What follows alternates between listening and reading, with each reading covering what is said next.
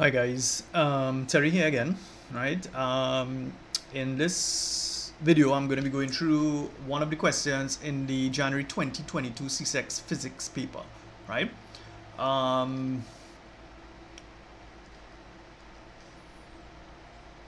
So the question I'm on now is the third question, right? So this question says state two laws of reflection, right? So if you have to answer a question like this, what I suggest you guys do is to sketch a diagram, right? Find a little space somewhere, but try to sketch a diagram. So one, right, what we can say is that the incident ray, right, the reflected ray,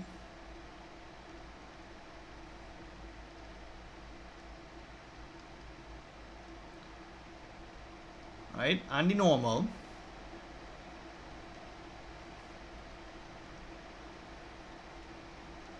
all lie in the same plane, right? So this is one of our laws of reflection, right? So don't mix up this with refraction, and this is reflection, right? And the second one is the angle of incidence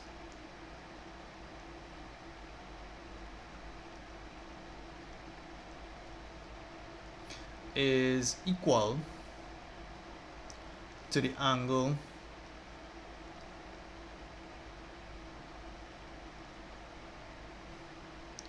of reflection, right?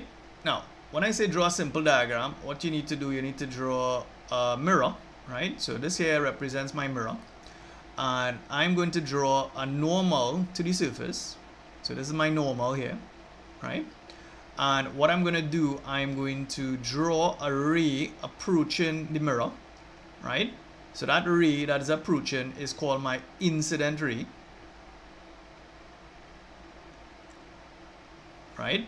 And because it's going to be reflected, this is what's going to happen here. So this here is my reflected ray, right? So in terms of angles, this is my angle of incidence I here, and this here is my angle of reflection. So I is my angle of incidence,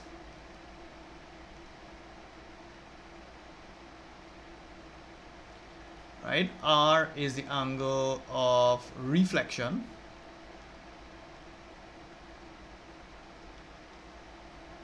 right? And therefore I is equal to R, right? That's what we say, angle of incidence equal to the angle of reflection. Now the next part here, they want us to state four properties of an image formed in a plane mirror. So that's as if you are looking in a mirror. So one, right, the image, so you want the properties of the image, right? So the first property is that your image is a virtual image, right? The second property is that your image is laterally inverted, right? So therefore, when you hold up your right hand, it appears as if you are holding up your left hand, right? So that's a second property.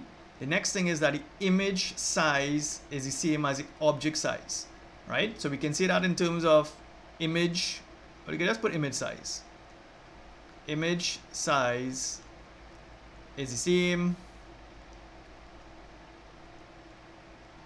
as object size, right? And the fourth thing is that your image distance, that's your distance between the image and the mirror, so your image distance is equal to the object distance, right? So there's 1, 4, and we're going to give them 4, right? Next one here now. Maxwell washed his face in the restroom sink in his favorite restaurant. Looking into the mirror, he saw the image of the clock on the wall. Say the actual time of the clock.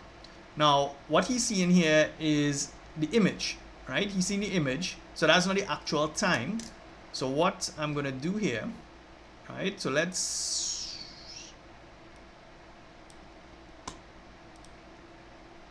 make a little copy of this here.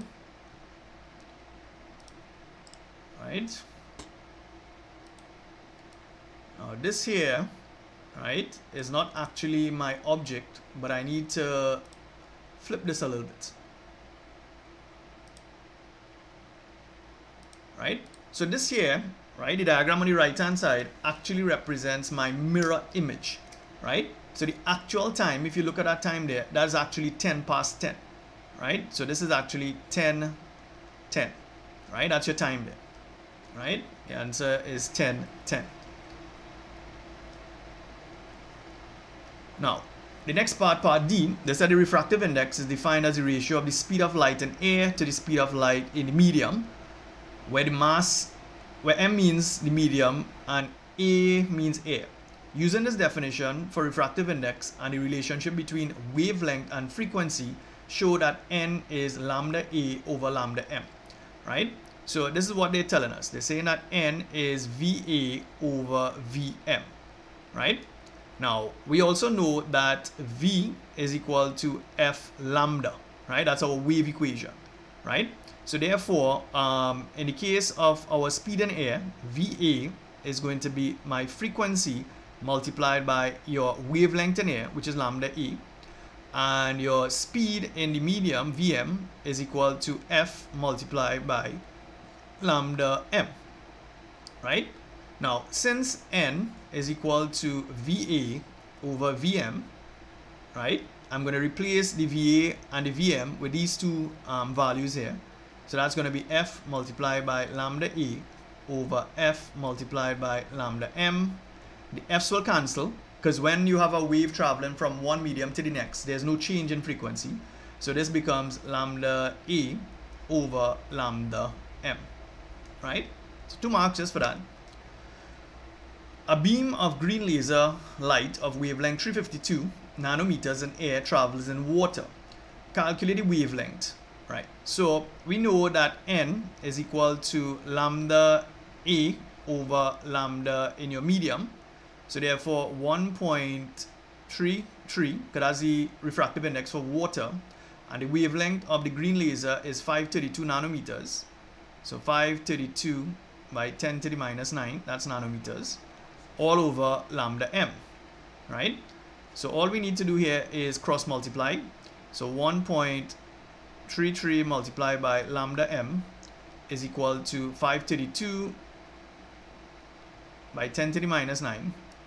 So lambda M is equal to 532 by 10 to the minus 9 over 1.33, and that's going to give me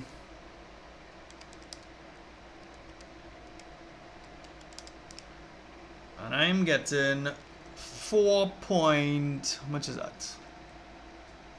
I'm getting 4.1, 2, 3, 4, 5, 6, 7. So I'm getting 4 by 10 to the minus 7 meters, right? Or you can actually say your answer being 400 nanometers, right? So those are 2 ways I can write the same answer, right? 4 by 10 to the minus 7 is the same as saying 400 nanometers, right? So 2 marks for that.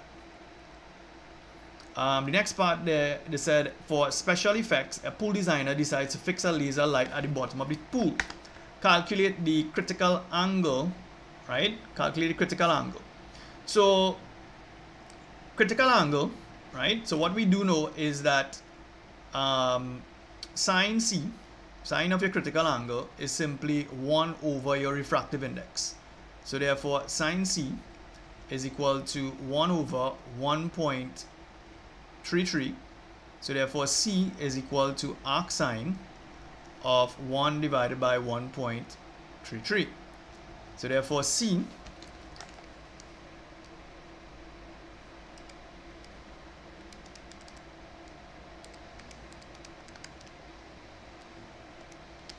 right, I'm getting 48.9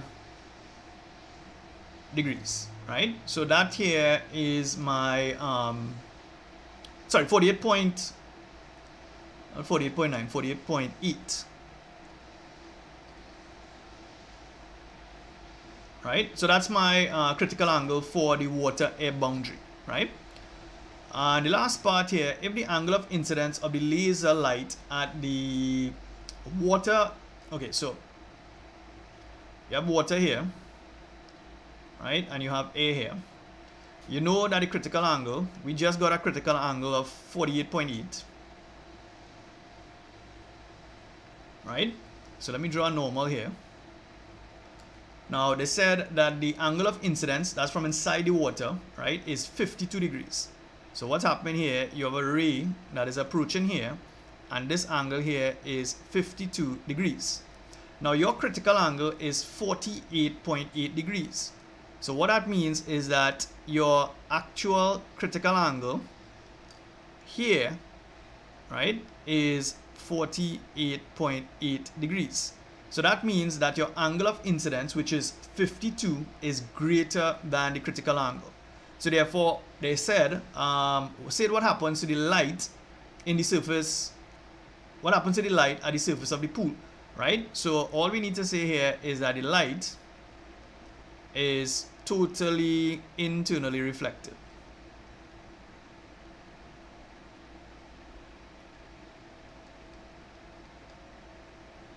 Right? So basically this is what's happening. The light is going to be reflected back into the water. It's not gonna escape into the surface, right? It's not gonna reach air.